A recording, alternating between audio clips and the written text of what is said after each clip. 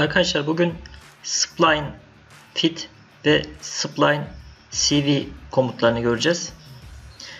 Spline komutu serbest elle çizim yapmaya yarıyor. Toolbarlar içerisinde görmüş olduğunuz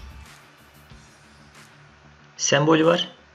Draw arayüzü içerisinde de bu kısma tıkladıktan sonra burada gördüğünüz Spline Fit ve Spline CV olmak üzere ikiye ayrılıyor. Toolbar'dan girdiğiniz zaman da yine komut içerisindeki satırı araştırdığınız zaman Spline CV'den Spline Fit'e de geçmeyi görebilirsiniz.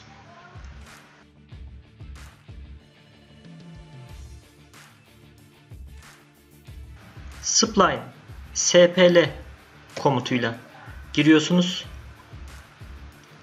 Komuta girdikten sonra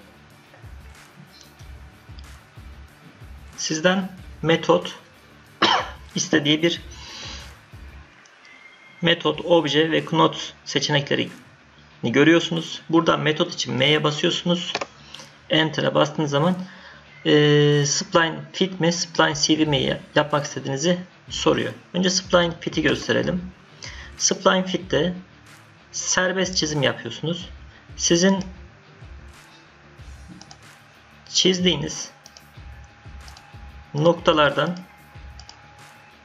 eğri geçiriyor. Çıkmak için sağ tuş yapıp Enter'a basıyorsunuz ve komuttan çıkabiliyorsunuz. Tekrar yapalım. Spline başlangıçtan başlıyorsunuz. Serbest çizim yapıyorsunuz. Sonuna gelip C yazarsanız close seçeneğiyle başlangıç noktasıyla bitiş noktasını birleştiriyor. Ve burada herhangi bir düzeltme yapacaksanız çıkan pointlerden eğriyi değiştirebiliyorsunuz. Şimdi Spline CV'ye gelelim. Metot yazıyorum. Burada CV komutunu açıyorum. Burada arkadaşlar bakın degree seçeneği de çıkmış durumda. Birazdan ne anlama geldiğini söyleyeceğim. Spline Fit'te ise Spline CV'de ise başlangıç noktasını veriyorsunuz. Daha sonra sırasıyla noktalar veriyorsunuz. Bu noktalardan geçmeyen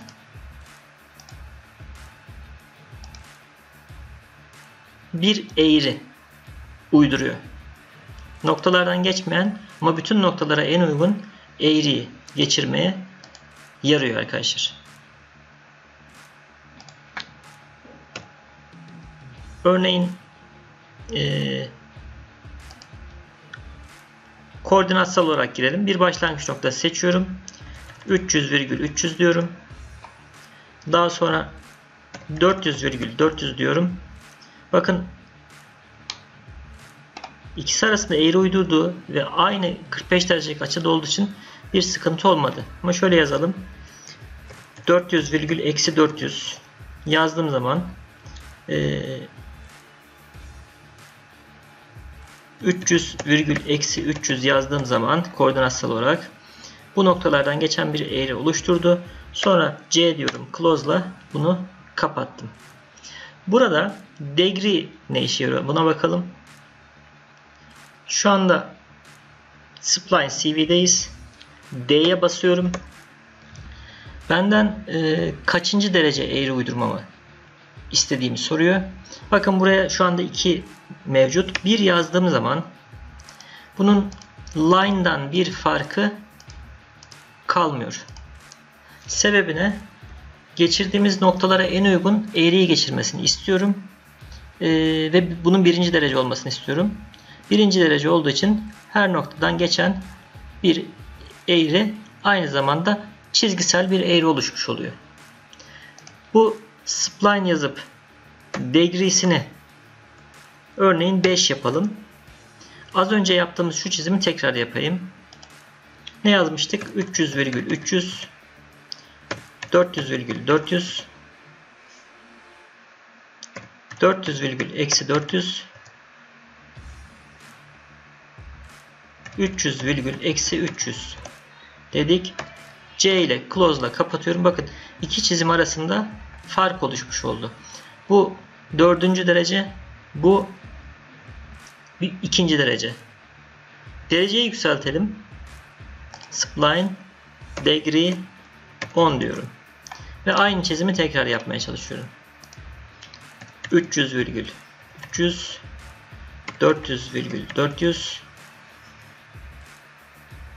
400 virgül eksi 400,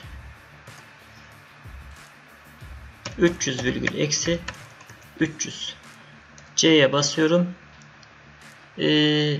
Şu anda çok karışık bir çizim olmadığından dolayı 4. derece ile 10. dereceyi aynı çizmiş oldu. Çizim karıştığı zamanlar bunun değiştiğinde fark edeceksiniz. Peki Spline en çok nerede kullanır bir inşaat mühendisi? Örneğin duvarlarda kesit, kolonlarda kesit, yol projesi çiziyorsunuz, yolda kesit. Neden? Kilometrelerce yol vardır. Bu kilometrelerce yolu bir pafta üzerinde gösteremeyebilirsiniz. Ya da kilometrelerce bir iletim kanalı vardır. Bunu gösteremezsiniz. Arada ne yapmanız lazım? Kesildiğine dair bir kısım oluşturmanız gerekiyor. Bunları gösterirken Spline kullanabilirsiniz. Örneğin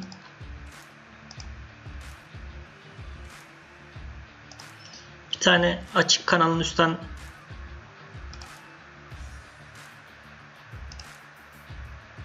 görünüşünü çizeyim.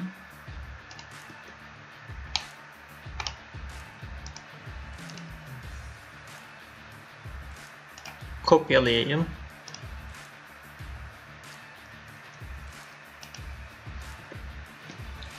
Diyelim ki burası 10 kilometrelik bir hat ve 10 kilometreyi tamamen projede gösteremeyeceğimiz için Spline'ı alıyorum. Buraya önce Spline'a geldim. Metot kısmından Spline fit'i seçtim.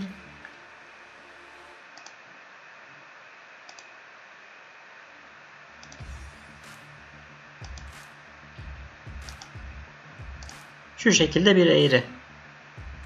Aynı şekilde diğer tarafa.